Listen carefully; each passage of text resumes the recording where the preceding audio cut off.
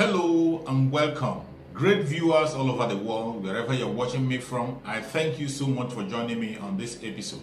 I appreciate you wherever you're connecting from. If you're joining me from any part of the world, I say thank you very much for your contribution to the channel. Please, if you have not subscribed to my channel, kindly subscribe to my channel. Click the notification bell so you'll be notified each time I upload a video. You will be among the first to receive it. Thank you so much. And remember, in this channel, we do not talk against people, neither do we preach hate speech, but we are bringing information to your doorstep. There are so many information that will elude us because we are too busy or because of one thing or the other. I make research to get these videos to bring it to your doorstep. You watch the video. After watching, you can go to the comment section and put down your comment. It is for educational purpose.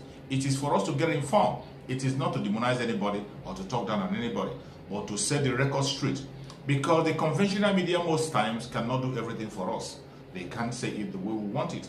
We come on social media, we share these videos, then we go to the comment section and we share our views. Feel free to say it the way you feel it. Nobody's going to attack you. Nobody's going to come against you. Just express yourself. That is what we are doing on this channel. And we'll continue to bring news and information, more especially news about Nigeria, Africa, and the world as well, in general. We'll bring it to your doorstep for you to know what is actually going on. If you stick to us, you will never be left behind. You will be updated and you will know what is going on. That is why we are here. Thank you so much for joining. Let us watch this video. Watch it patiently from beginning to the end. I will bet you will not regret your date. Let's watch. The inside court today, making explain to us basically now go court today, say me they abridge time, me they shift the time from 19th to earlier date for in trial, in the hearing of the trial. But the judge say time no day and that in schedule day tight. Waiting really play out for court today. She said she don't get time, but later added one.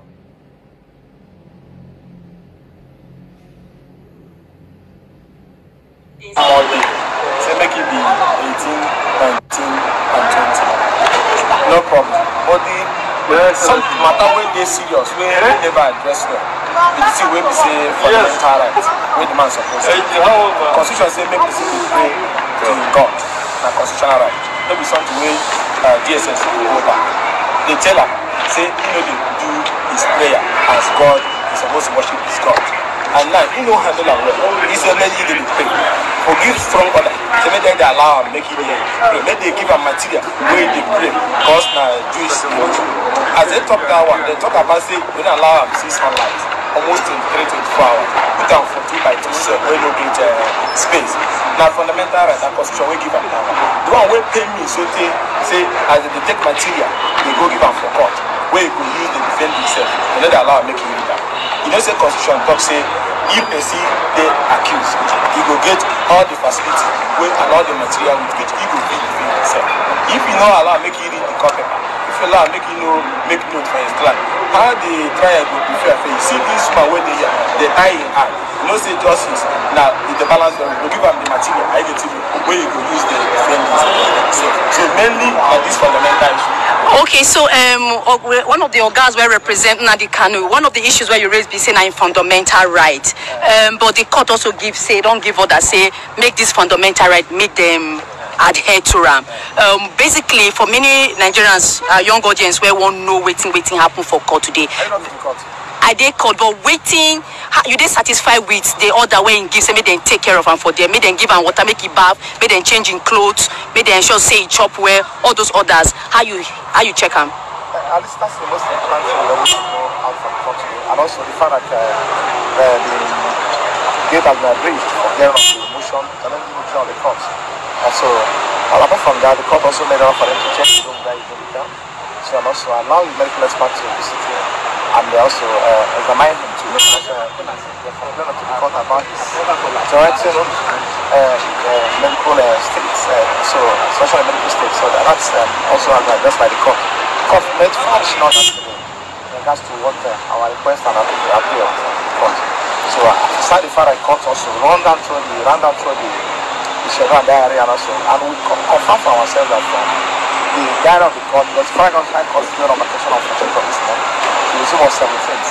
And apart from the vacation, the court also is engaged on a number of official functions which is shown from the diary. So So, and at that point in time, we became we understood the thing that in fact we thought that they cannot do otherwise. So, and before the court, we appealed to the court.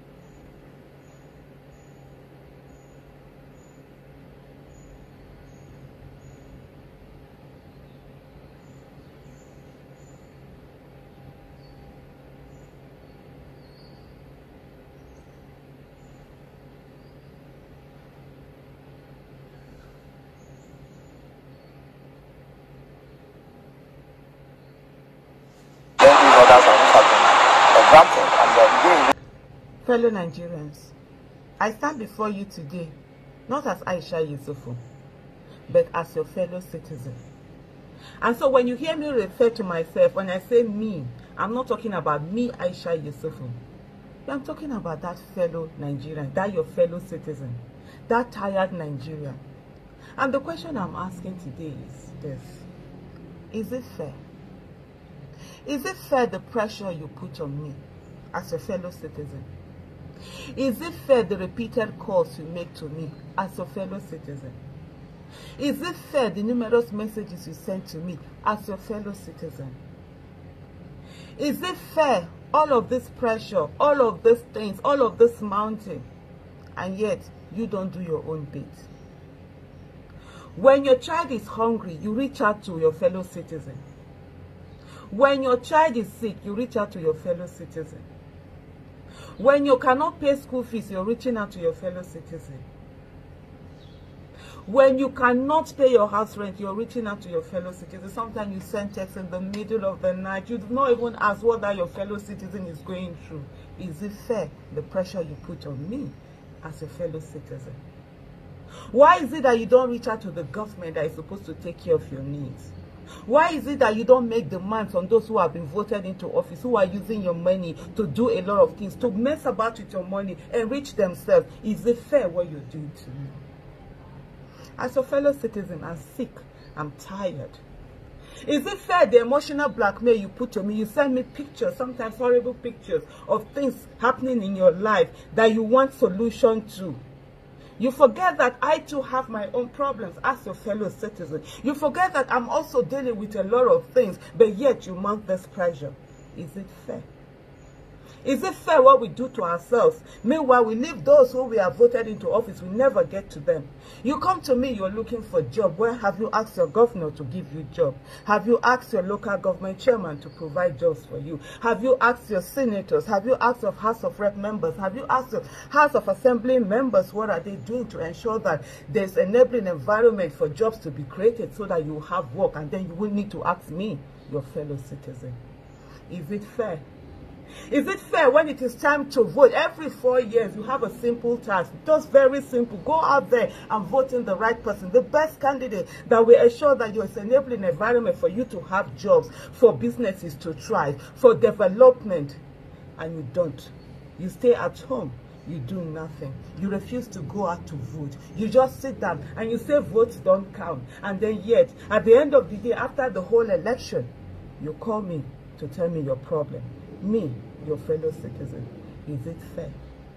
Is it fair the pressure you're putting on me?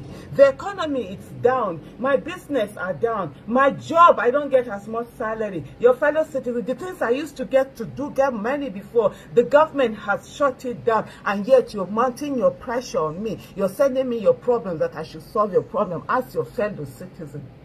Is it fair? Is it fair? Yeah, government will come and they will buy votes. They spend 5,000 naira, they spend 500 naira. They spend less than 10,000 or 20,000 to buy votes. And then yet, all your problem, you bring it to me, your fellow citizen, to solve. And this problem, in the 4 years, we run into hundreds of thousands of naira. Is it fair?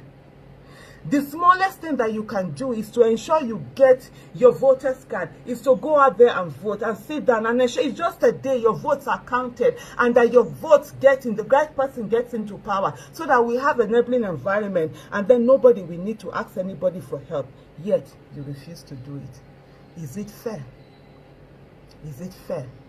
Is it fair, the pressure you're mounting on your fellow citizen, the text messages you're sending, you're asking for this, you're asking for that, you're hounding your fellow citizen, yet the smallest thing that you can do to ensure that we have an enabling environment in this country so that you don't need to ask anybody for anything, you don't want to do it. Let me tell you something. I do not want to help anybody. I want people not to need my help. I want us all to have the same basic things that we all can enjoy, so that we are not asking everybody. Do your part so that I'll do my part, so that we can have a Nigeria where we don't need to call our fellow citizens, but we ensure that government provide the right thing that will give us a better country and a better life. Thank you. Thank you so much for watching. I hope you have learned something from what you have just watched in the video. Let us go to the comment section and put down our comments from what you have just watched. Let us try to make a sense out of every nonsense that we have seen and watched and heard. Let us make a sense out of it. If you have not subscribed to my channel, please kindly subscribe to my channel. Click the notification bell so that you'll be notified each time I upload a video. You will be among the first to receive it. Thank you so much for joining. I will see you again next time. Remember blessed.